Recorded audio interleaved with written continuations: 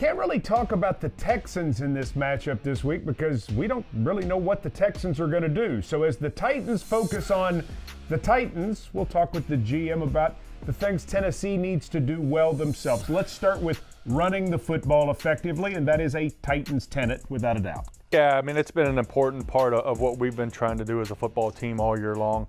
You know, it starts up front with those guys getting into their blocks, moving the line of scrimmage, the running backs making a good read, finding a crease, getting downhill, taking care of the football. So that's going to be important for us in this game. Let's talk about using your weapons in the passing game, something that Ryan Tannehill has done well. Yeah, we've gotten a lot of production from several different guys, whether it's AJ, Corey, Hump, Tajay, Johnny. All those guys have contributed, the backs in the passing game.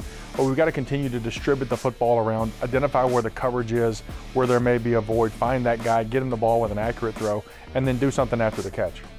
When the Titans have played good defense this season, it has started with stopping the opponent's run game. And again, it's the opposite of what we talked about earlier. It's winning the line of scrimmage on defense. It takes defeating a block, knocking the line of scrimmage back, getting to the ball carrier and getting them on the ground, being sure tacklers.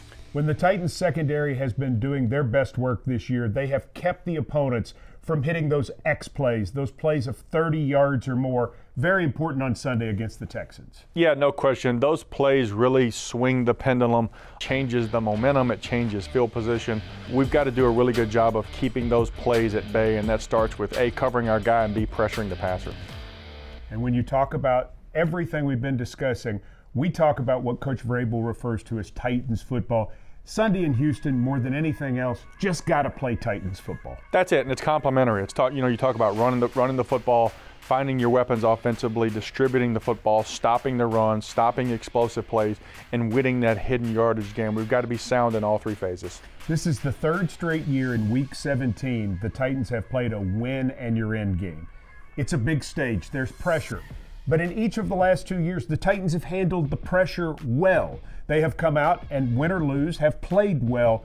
What's the key to doing that once again in Houston on Sunday, handling the big stage? Well, I think that's what it is. We've been there before. We've had players, we've got players on this team that have played in big games. We've played in some big games this year, and we've got to play our style of football. We've got to settle down. We've got to make plays when they present themselves and go down and get a win.